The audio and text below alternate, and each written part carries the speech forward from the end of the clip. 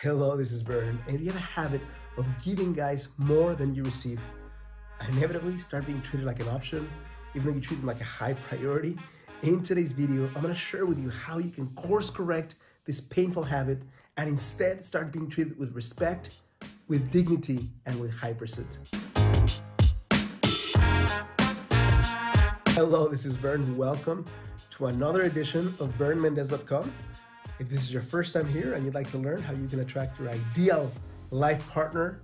without the need for gimmicks, manipulation, games, or silly techniques, make sure to hit the subscribe button right now. Yes, I'm talking to you, so you can be notified of new episodes as they come out. Listen, if you're going through a painful situation where you're treating someone like a high priority, he's treating you like an option, he's not making time to date you or call you or maybe even text you, then I don't have to share how painful this is. You already know it, and that's probably why you're watching this. Now, I also don't have to share why it's needed for you to create a mind shift and also a change in behavior so you can start experiencing the benefit of having guys pursue you, invest time in you, treat you with dignity, treat you with respect. And that can only shift if you're willing to see things in a very specific way. So the first thing I want to say is that if you're experiencing being treated like an option, it may not be his fault. And here's what I mean before you throw a tomato at me. Sometimes, and that I'm talking about if you're in the early stages of dating, the entire concept of dating is figuring out who is your best option and if you might be his best option or not. So by definition, conscious dating in my book means evaluating more options and you being able to test the connection with more guys than just one. The problem becomes someone treating you like an option when you're in an exclusive relationship with him, where by definition you've closed off the doors. I'm talking about monogamous relationships here, where you've closed the doors to other men, or when you're dating and there's nothing that has been clearly established and you assume that you're somewhat exclusive, so start prioritizing your time and energy in a way that comes back and haunts you. So if you are in the early stages of dating, instead of waiting for the guy to treat you like his highest priority, you need to open your doors and create more connections, because that's the only thing that will allow you to see the truth of how someone is showing up without putting some extra unnecessary pressure or neediness on a guy who may or may not be the best fit to be with you. So on today's video, I'm going to divide it up in two different sections. The first section is going to be what are the 4 fundamentals that make it so hard for incredible, intelligent, thoughtful, conscious women, despite all the great assets they have, including their intelligence, to actually get treated like a highest option in someone's life. The second part of this video would be if you already find yourself in a situation where you're being treated like an option and you're prioritizing a guy more than you need to, how you do the flip or the turnaround so that you can start experiencing the fulfillment and the connection that you want. Before I head into my first 4 steps as to what's preventing you from making the shift, I would like to invite you, if you want to learn to go beyond the concepts of this video, more than I can share in this first few minutes, and understand how you can create more options in men, how you can date consciously, how you can have a stronger strategy through which creating that level of passion that you're ultimately seeking with someone, that you go to the first link on the description of this video, and you will see a page that looks like this. Enter your name and email, and you can start watching my free masterclass right away. The first reason why you might be finding this so hard to change is because you are probably investing in men based on your level of desire, your level of chemistry, and your level of emotional appeal to them, instead of in how those guys are showing up in your life. Meaning, if you connect with a guy and you start creating this idea that he's a fantastic specimen of a male, and you then start coming up with ideas that your chemistry is strong with him and you actually feel it, and he connects with you in a way that you feel so special, seen, validated, but he hasn't had enough time to prove to you that this is the right type of connection, that he can do it, that he wants what he shares he wants, or even to share with you what he's ultimately looking for a relationship, which may or may not be the same thing you're looking for. If you connect with a guy based on the way you feel about him and you invest in him based on that, then you're probably going to get hurt, because that is not the determining factor that should guide how you connect and engage and invest with a guy. The number one criteria for you investing in someone is not the level of chemistry, but how strongly, consistently, clearly, and passionately he is showing up in your life day in and day out. The second reason why many women, maybe you're in this group of women, find it so hard to not be treated like an option is because you create exclusivity with someone without having a strong foundation of solidity and friendship that lets you know that you're doing something that will guide you to the destination that you're after. So here's what happens. If the first step, which I shared, is you start investing in a guy based on the way you feel about him, not only that, but you become exclusive with him before you really know who he is, and you project in your mind that because he called you 30 days in a row, or maybe he connects with you in a very special way that maybe few other guys have connected with, and you interpret that as he's the one, then you create exclusivity faster than you need to. And then you realize very early, or maybe midway through the exclusivity portion of things, that he's slightly different than you thought, or very different than you thought, that his level of motivation, his level of drive is waning, is not as excited as he used to be. He's not taking action as often as he used to. And by this point, you've closed off all the doors with other guys, and you're too invested with him. You probably had sex with him already. You feel an emotional attachment to him that is not commensurate with the level of the depth that exists in the relationship so far. So at that stage, it's really hard to just move away. So if he's treating you with less intensity and less passion and less clarity and less pursuit, then you're kind of stuck into this no man's land where you want to be treated with more respect and more dignity and with more pursuit,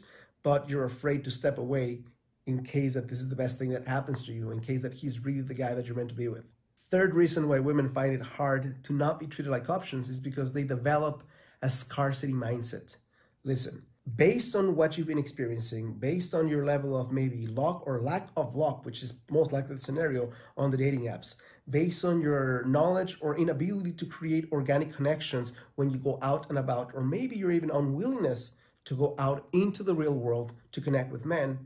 puts you in a position where you start believing that the truth, the way you see it, is the absolute truth.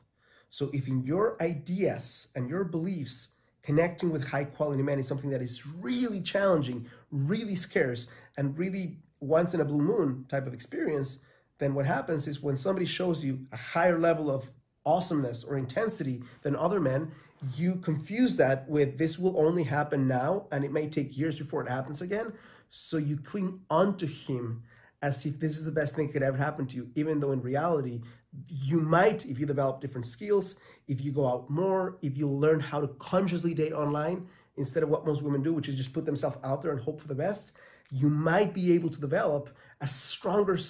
mindset of abundance where you're willing and able to walk away, converse, set a high standard when somebody starts showing in a way that is not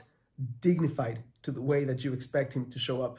And the last reason, which is far more common than I'd love to share, and I'm saying this after having connected with thousands of women from so many different countries and cities around the world, is that your level of worthiness, your level of deep belief and knowing that you deserve to be loved, that you deserve to be praised, that you deserve to be treated as a high price in this world. If it's not where it needs to be, then the world will show up to validate the subconscious beliefs you have about the way you feel you must be treated. And bear in mind that this has nothing to do with your intelligence. You might be able to write an essay that shares how awesome you are and why you should be treated with respect, but when push comes to shove, internally, you doubt it. So you're saying, Bern, okay, so I get it, I understand. Now I'm in a situation where this guy is not treating me with respect or awesomeness. What do I do about that? Well, here's the situation. I'm going to give you two different frameworks. One framework is if this is something that's been happening to you, you're not really in a relationship right now, but you want to make sure that this doesn't happen to you again, then the first two steps will apply to you. The last 3 steps will apply to anyone, whether you're connecting with someone right now and after a while he's not showing up with the level of awesomeness that you expect him to, or whether you've been with someone for a while who shows up great at the beginning and then starts showing up. So if you're not in a relationship right now, if you're just starting to date people, then the first step that's going to prevent you from doing this is to force yourself to remain unexclusive until you decide that you're both compatible. So what I mean by that is if you start connecting with guys and you find week number 1, you connect with a guy who seems to be awesome, And because he seems to be awesome, you start connecting with him every day, and you stop paying attention to other guys who, at least on paper, don't seem as exciting as he does. Then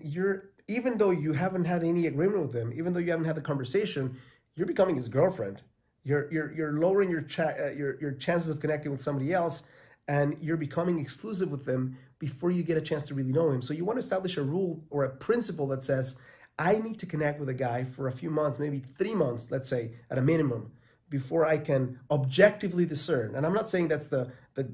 goal. You could take you longer to connect with him, but I wouldn't recommend taking less time, because anyone can show up to it with adrenaline for a couple of weeks or even a couple of months. And a little longer time will give you, reduce the risk and allow you to see more of what's inside of his heart, what's within his grasp, what's within his ability to show up, how he can prioritize you in the relationship. And then at the point where you've gotten a chance to know him, then you can decide that exclusivity, if he's interested in being exclusive with you, is a risk, but it's a much lower risk than if you do it early on. Step number 2, just as you're forcing yourself to not become exclusive with him, I need you to force yourself to date other men in the context of dating him. Why?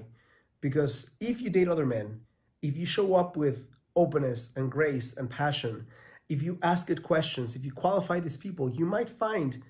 that 3 weeks out, there's somebody else who at the beginning wasn't as exciting or high up on your list, but he's showing up in a way that treats you with more respect, that treats you with more praise, treats you with more value, while this other guy, week number 2, is already starting to loosen his grip and his stance and his passion, and by week number 3, he might be a losing contender. And if you have not dated other guys, then you would still be evaluating him with a subjective and not too powerful lens. Step number 3,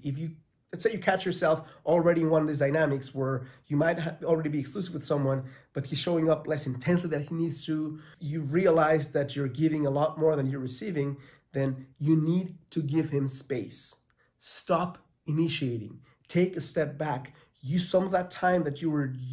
using to bend over backwards to his schedule, to hold the space open in your calendar in case that he's available the day because he's so busy, and start filling up your calendar with things and activities that make you feel more connected to a level of intensity that will make it hard for you to fall for a shiny object that's not equivalent to the depth that you're experiencing, right? Because if you connect with someone who's creating the intensity in your life and you're not doing other things to fill that up, then it's going to be really hard to let go of him because he becomes your oxygen. The moment you start leaning back, the moment you start relaxing, the moment you start saying, well, if he's too busy, I'm going to create other things in my life, will not come from a needy place, will come from a place of, this is what I want, this is what I need, this is what I'm not willing to settle for. And then he's far more likely to say yes or to say no, but regardless of what he says, you know that he is not the determining factor in you experiencing the love that you want in your life. Step number 4, when you've given him some space, he might show up differently or he might show up the same. You need to have a conversation with him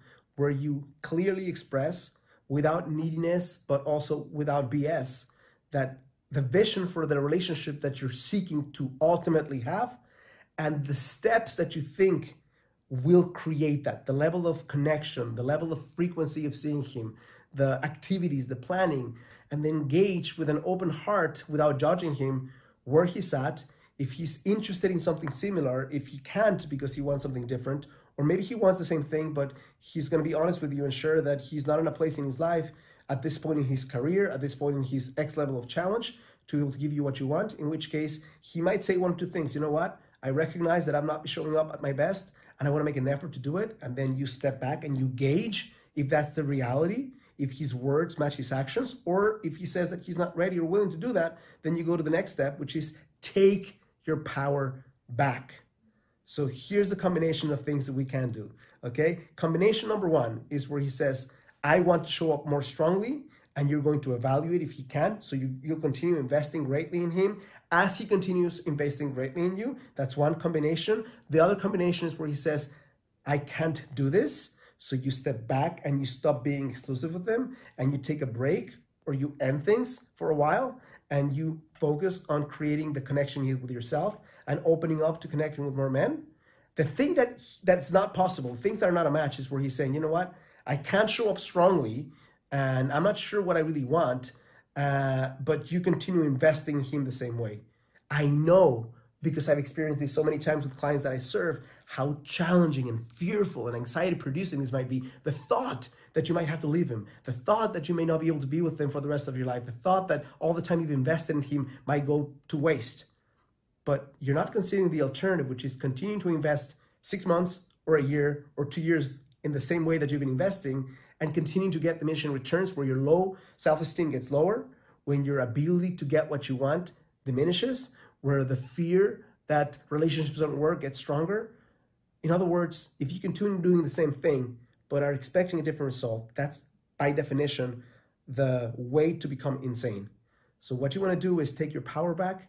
without ultimatums of a bad kind, without blaming him, without getting upset, and saying, here's what I need, here's what I'm willing to do for my life. So let's take a small break right now while you figure out what you want. If you ever want to reconnect with me in a way that is super strong, the way I'm investing in you, then by all means reach out. If I'm single, I might say yes. If I'm not single, then with all the pain in my heart, I'll say no. But I want to honor myself. I want to lock myself in action. And I want to show the world, the universe, through my actions, that I'm willing to wait to experience depth and intimacy until I have something and someone who's willing to risk at the same level of my risks. Hope this is helpful and useful and insightful. And if it is, and you want to learn how you can attract that partner faster, then make sure to hit the first link in the description of this video. If you enjoy the video, click like or thumbs up, subscribe to my channel so you can be notified of new episodes, and share with me in a comment, what is your biggest takeaway from this video? What's the one action you're willing to take